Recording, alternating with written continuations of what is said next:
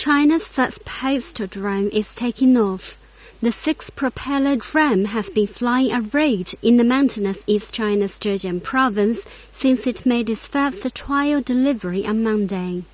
Currently, it carries packages no heavier than 5 kilograms, and the delivery only takes 10 minutes, much quicker than a car ride, which takes 30 minutes. At present, the drone covers a route from Hangai Postal Office to Qiguan Village, which is 17 kilometers long. It takes a car about an hour to travel back and forth. The cost for gasoline will be more than 30 yuan. But with the drone, it only costs 3 yuan for each delivery, so it's much less costly.